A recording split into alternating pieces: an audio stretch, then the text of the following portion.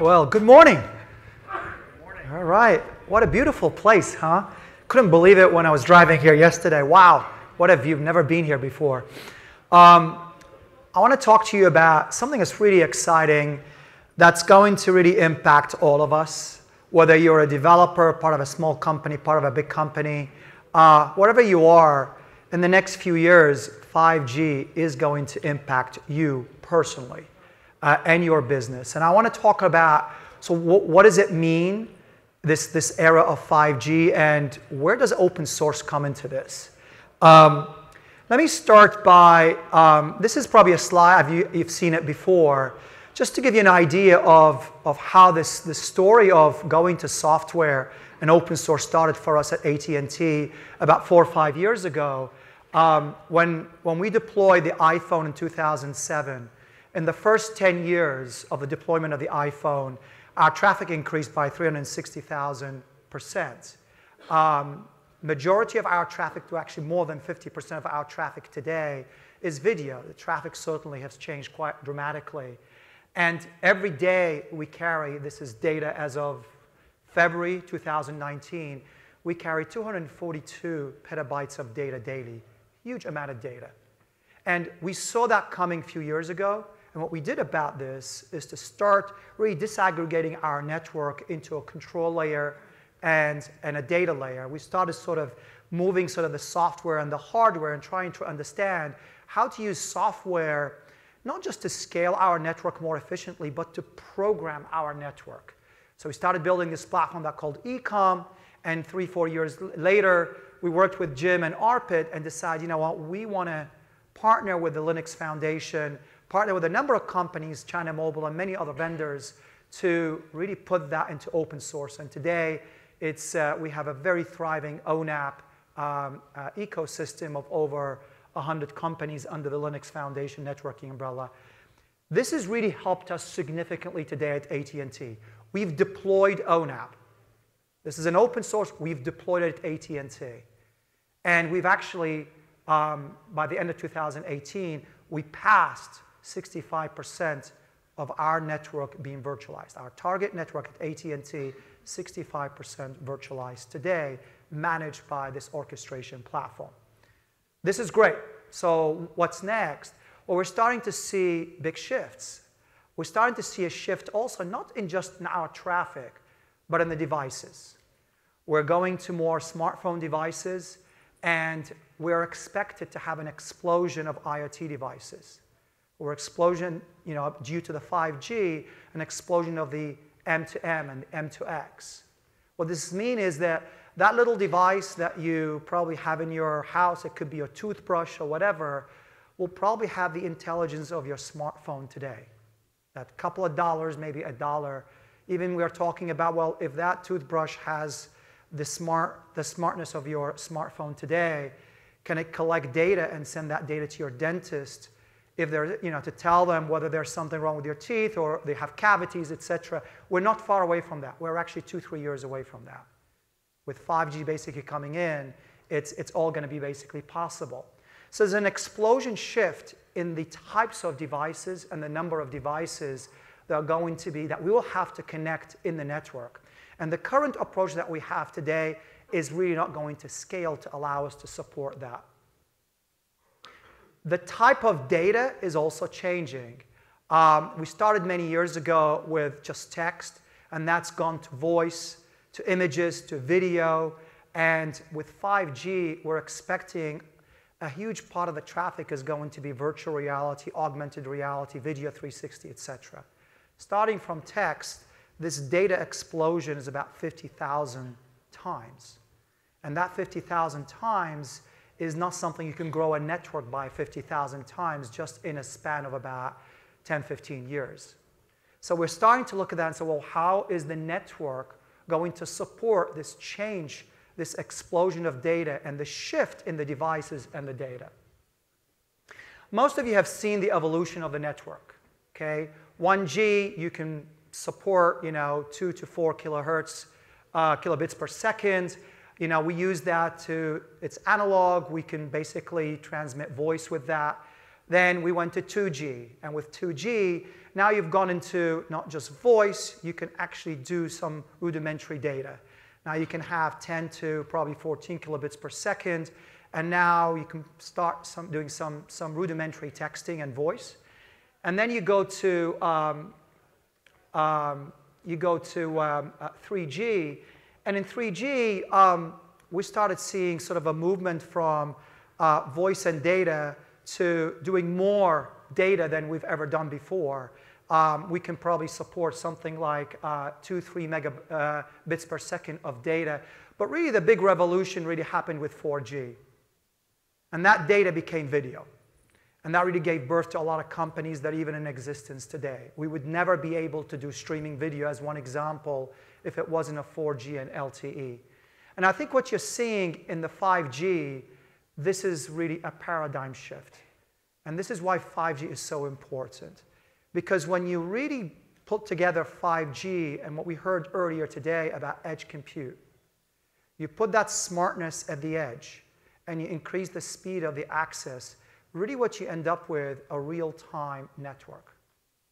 What does that mean? A real-time network means that you can now do the compute, the intelligence, the processing in the network just as fast as you can have it in the device. You have an enormous, large amount of intelligence sitting just at your fingertips, wherever you are. And that's why this is really a big deal. 5G sort of allow us to operate at spectrum we've talked about millimeter wave spectrum. What does that mean is that you're now operating at spectrum about 24 gigahertz per second, gigahertz or above. That kind of spectrum, that kind of frequencies really allow us to do there's tremendous bandwidth in that type of frequencies. So you see us moving towards 5G and millimeter wave very quickly as we deploy 5G at a scale globally. This also means that latency is going to be reduced. We're talking about 1 to 2 millisecond latency for 5G. And now when you marry that with edge compute and really trying to put GPUs and other high-performance compute at the edge, then you're looking at round-speed, round-trip type of compute and processing of something like maybe 10 to 20 milliseconds. Now compare that with 100 to 200 milliseconds that you'll basically get today. And that really trying to drive a paradigm shifts in the type of application you can run. Now, some of these applications are pretty obvious. Autonomous vehicles. Autonomous vehicles can never be scalable and mainstream without really the advent of 5G and edge compute, without that real-time network. To be able to collapse and process data across multiple cars and do it right in real time to avoid crash, to manage the traffic, you need that real-time network. All the way to autonomous drones. We started to trial autonomous drones without a captain and with video capability that can help us. We were talking about AI earlier today. Jim was having a session on AI. Well, we're applying AI in the network today, in the network. And one place we're applying it, we are feeding drones with visual capabilities to go up and tell us whether our cells have a problem or not. Whether it's dirt, one of the #1 problem with all cell sites is dirt. Okay, basically to tell us whether we need to maintain the cell site or not. Now remember, we have 75, just us, we have about 75, 80,000 macro cells, and that's going to be hundreds of thousands of small cells as you go to 5G. 5G is a paradigm shift from these macro big cells to very small cells that you can pretty much position every mile or two. So an explosion in the type of applications. So what does this mean to what we've done over the past few years as we've brought to this level is that we've gone to software. We are now a big advocate of software. We use a lot of software. Actually, in AT&T, we counted in the past 2 years, we have contributed 10 million lines of software just in 2 years, which is quite astonishing for a company, certainly like AT&T, which is a very traditional telecom communication company. These are the softwares we're starting to use today in building 5G. And today I'm not going to go into a lot of the details as to how and why, but I'll just give you a little glimpse of what's going on. If you're not familiar with some of those software, you're probably familiar with the OpenStack. This is what we use for cloud compute. for a lot of our cloud compute technologies. And this is what we have deployed in our cloud zones at AT&T today. Airship is what we use for the management of these cloud services, and it's based on Kubernetes. And then you get Danos is something we announced last year. And this is sort of, think of it as your network operating system for white boxes. And this is something very vital to us because as we start thinking of the edge is not just some cloud zone sitting a few miles away. The edge could also be where your customer is, where your factory is, where your retail store is. So we're starting to deploy a lot of these white boxes with a network operating system called Danos here. ORAN, you're going to hear a lot about ORAN. So ORAN is a well-defined foundation. It's led by a number of operators, and a number of vendors are part of that.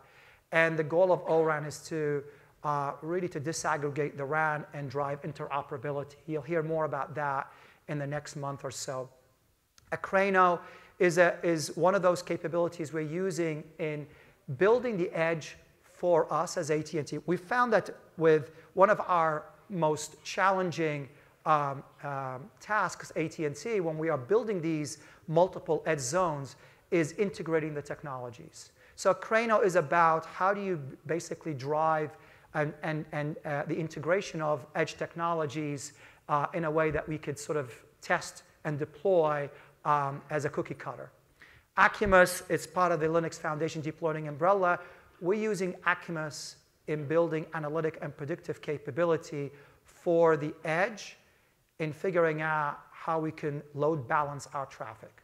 So when we load balance our traffic, video traffic, and others, we have to have the predictive capability to allow us to know which cell, which carrier do you basically load balance your traffic. And this is basically what we use. We use AI capability in Acumos to do exactly that. And ONAP is our network operating system for the network cloud.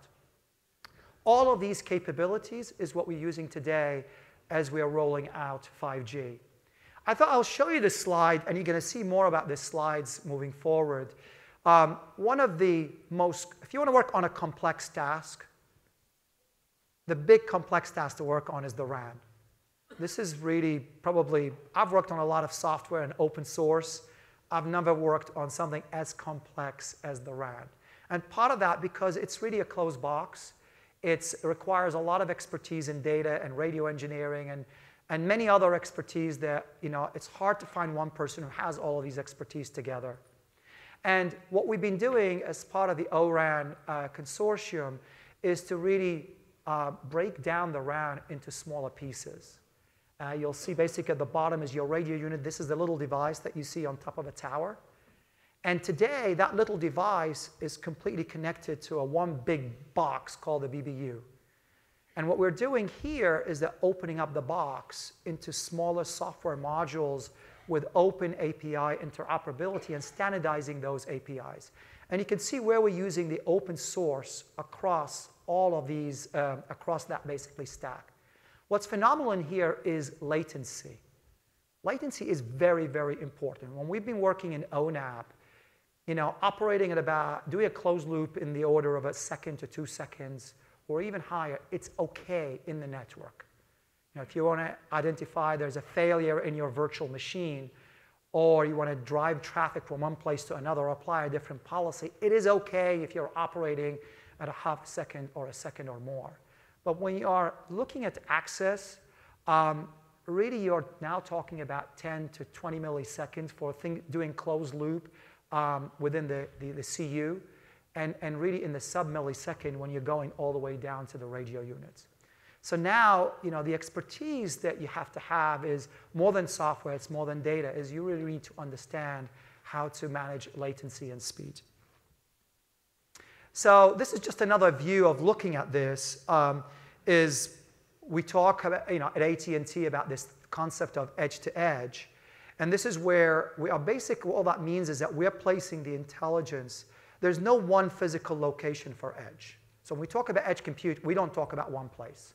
We really talk about many places that start with the device, all the way to the customer premise, where we are deploying these white boxes, and could be in your home, and could be in small enterprises. And then you have the cell towers, of basically putting some of that intelligence in your cell towers. Like I said, we're going from macro cells to microcells. This is the movement towards using these millimeter wave spectrum. And now also placing some of that intelligence in these edge clouds, being in the data centers. So this is your COs, your national data centers, your regional data centers. And what we're doing with those is that we're starting to push the intelligence from not just the device itself, or what is today is just the device itself, and the core cloud, the third-party cloud. We're starting to redistribute that intelligence all across to get the optimal speed, latency, and experience basically that you want to support, the SLA that you want to support for the application. And then you have your private cloud and third-party cloud. And you could see where the open source software that we are placing across the stack from edge to edge. One thing that we don't talk a lot about, and Martin mentioned this in the previous talk. I know this is a software conference. We talk a lot about open source, okay? But really what's also just as exciting as software, and is so important, is the data. And the reason why data is important, because for us to optimize and use software in an intelligent way, it's really through data. And that's why AI is interesting, because it's all about really bringing data and software together to try to do something really magical.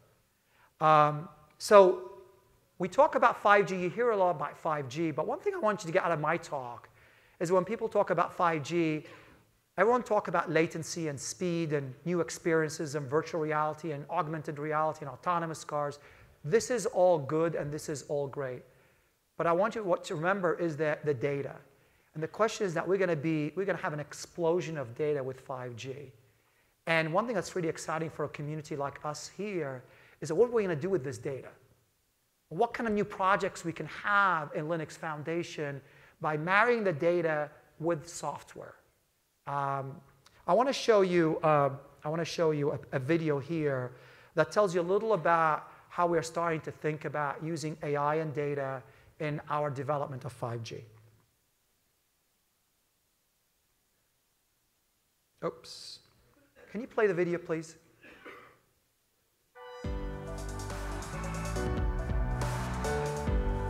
At AT&T, we're no stranger to artificial intelligence and machine learning. We've embraced these technologies as valuable tools in our ever-evolving toolbox and are leading the way in integrating them into our world. Our next use? 5G. First, AI will help us build out our 5G infrastructure. It maps out where cell towers, fiber lines, and other transmitters exist today and can pinpoint the best location for 5G buildouts. Pairing location and usage information will create the most optimal 5G network. Machine learning and AI will work together to keep the 5G network maintained and secure by continuously monitoring how it's being used and how it's responding. So, if one cell is not functioning properly, AI will signal another tower to pick up the slack. Or, if one area is experiencing a high volume of usage, AI will trigger lower used cell sites to ensure speed isn't compromised. So what does this mean for you? An explosion of data. A strong, efficient 5G network built for a mobile workforce, a world of autonomous vehicles, near zero lag virtual and augmented reality experiences from across the globe, and truly extraordinary possibilities. So we're actually using open source software today in designing our 5G. So this is an actual use case, is that every small cell AT&T puts is not based on an army of engineers going out and figuring out what to do and talking to the town, etc. It's really based on machine learning and AI technology that really ingests a large amount of data and tells us basically where is the most likely place we can put a small cell and what the experience is, what the throughput is, and how this is going to impact our customers. Another use case that you saw in the video is that now you put these small cells in. How do you make sure you load balance those cells, the traffic across those cells? Because for those who understand 5G and small cells, one of the challenges with small cells and 5G is the propagation, is that you have very short propagation. And you have issues about penetrating through walls and glasses and things like that. So again, optimizing that, again, the same type of problem is that we're applying some of the open source technologies that I mentioned earlier and really building more data-driven type of predictors to tell us how do you position antenna and what angle you can position the antenna to get the best experience. Okay, so I mentioned this. I'll just finish with those 2 use cases. We're really very, very excited about this new paradigm shift with 5G. And it's really not about 5G. It's about bringing 5G and edge together into this real-time network. It's about bringing AI and pushing AI, not in the traditional AI, but really pushing AI closer and closer to the customer. So at their fingertips, they have really that intelligence, that compute, that power to do a lot of things with it wherever basically they are. It's really about making the network programmable. And that's what software-defined network is. If the network is not programmable, it's really very hard. You can have all the speed that you want. It's really very hard to change things in a millisecond type of interval, to change spectrum in a millisecond interval, to change the bandwidth that you would need in a millisecond type of interval. So we're applying all of these. We have actually opened up several foundries in the United States, and one in Israel, and one in Mexico. And we've opened up sort of a 5G and an edge that uses some of these open source software in these foundries to allow us to prototype with small businesses and large businesses new concept in 5G. So if you want to try something, you want to test something, you have an idea in open source or some new software, come and work with us in our foundries.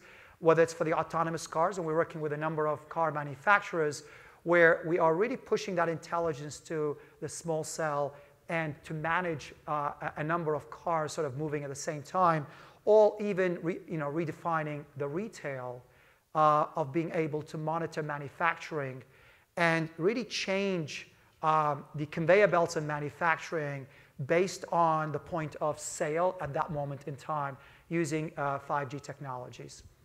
So let me finish here, and thanks very much for listening, and look forward to working with everyone here.